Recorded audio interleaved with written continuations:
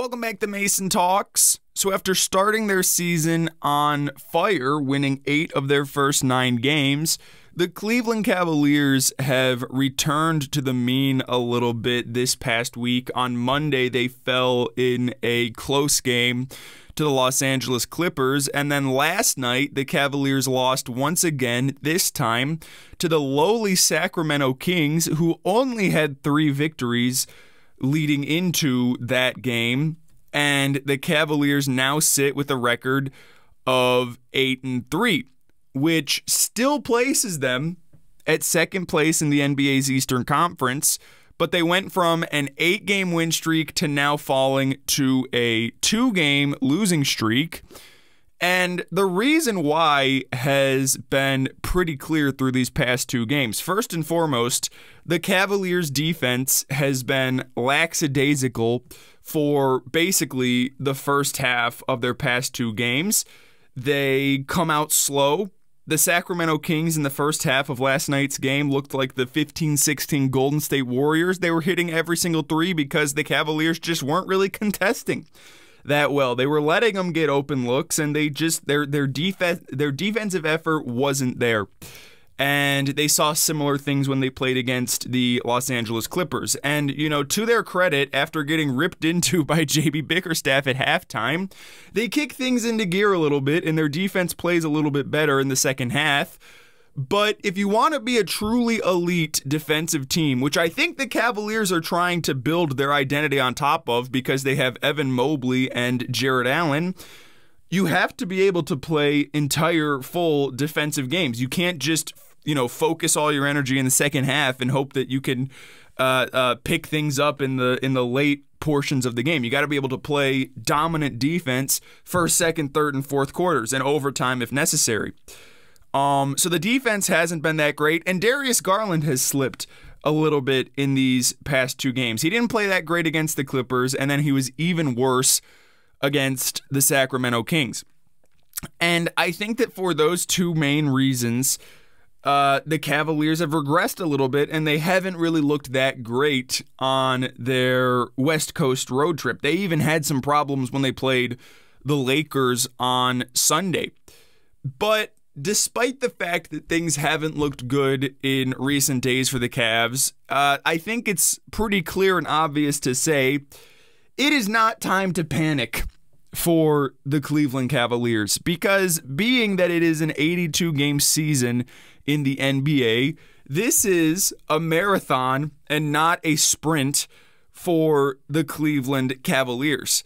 They have plenty of time to figure things out, and I'm sure that with adequate coaching from JB Bickerstaff and his crew, they will start to sort of weed out those bad habits that they've built up in terms of their first half defense and some of their, isolation-focused offense, where you see it's either Donovan Mitchell running the show or it's Darius Garland, because I think it's clear and obvious this team's offense is at its best when they're moving the basketball around and playing an incredibly unselfish brand of basketball. But again, plenty of time to figure things out. And I think that as you look towards the future of this season, there are going to be 3 things that the Cavs need to focus on heavily. And it's not all winning, but these are the 3 things you need to focus on. First and foremost, if the Cavs want to have a truly successful season, they got to stay healthy. And obviously this is not something that they can entirely control, but you can't have, Jarrett Allen missing huge chunks of the season. You can't have Darius Garland and Donovan Mitchell missing huge chunks of the season. And luckily, they've had that healthiness outside of Darius Garland's, first game injury. They've been pretty healthy so far this year, but they basically just have to keep their fingers crossed that all of their key players can stay healthy. That's one of the most important things for the Cavaliers this year. The other key important thing is merely winning enough games to get the 6th seed in the playoffs. And I know that the Cavaliers have looked fantastic at points in this season, and I know that they've made a real run to be one of the top 3 or 4 seeds in the Eastern Conference.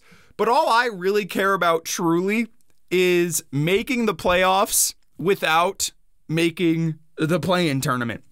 I don't want to be in the play-in tournament again. That was awful. Losing to the Nets and then losing to the Hawks, it was horrible. And I'm sure the Cavaliers players feel that same way. So I think that should be a real key focus. Don't make the play-in. Make the 6th seed. Just win enough games. You don't have to win 60 games. You don't have to, compete for being one of the greatest regular season teams of all time. Just avoid the play-in tournament. And then thirdly, this is another thing that sort of revolves around the play-in tournament. Peak at the right time, which is not what the Cavaliers did last year. Last year, the Cavaliers peaked in like January when they were cavalanching people, and the Cavs, ended up being a top 2 or 3 seed. But then they regressed a little bit. And once you got towards the playoffs, the Cavs were just barely struggling to hang on and stay alive. And, if the Cavs part of it was Ricky Rubio's injury. Part of it was the fact that, you were missing a ton of players, and Rajon Rondo was getting key minutes off the bench, which is crazy to think about. That played a part in it. But if the Cavaliers had peaked at the right time last year, which would have been right when they were entering the play-in tournament, they probably would have beaten the Nets or at least beaten the Hawks and made the playoffs. And who knows where it would have gone from there. But that's a key thing for the Cavaliers. Peak at the right time. I know it's great to start the season off real strong like this and play a lot of good basketball out of the gates and establish yourselves early in the year. But you need to be peaking. You need to be playing your best basketball in March and April. That's when it's really going to ultimately matter. So for the Cavaliers, I don't think it's time to panic. This West Coast road trip is always rough. I think it's good they're getting it out of the way in November, early in the year. But their next step, the next thing that they need to do is just beat the Golden State Warriors tomorrow night. You beat the Golden State Warriors tomorrow night, play a full game of basketball, defensively dominate Steph Curry, Andrew Wiggins, Klay Thompson, and that crew. Get yourselves to 9-3, and I think you're back on track. You don't need to go on some, another 9 or 10 game win streak. Just beat the Warriors and go from there. The Cavs are 8-3 right now. I don't think that this 2-game losing streak is a reason to panic. Like, if they fell to 8-8, then I'd start to have some legitimate questions about the team. But this is a long NBA season, and I think that all they can do right now for this little section of the year, because this truly is a little section of the season in the grand scheme of things, just beat the Warriors and get yourselves back on track. And I think things are going to be fine for the Cavaliers if they get back to playing their brand of basketball, which is no egos involved, defensive domination from tip-off until the final buzzer sounds. But let me know in the comments, do you have any legitimate concerns with the Cleveland Cavaliers? Do you think there are any reasons to panic from what we've seen on this West Coast road trip? Thanks for listening to the Mason Talk Sports Show. I will see you in my next episode. Goodbye.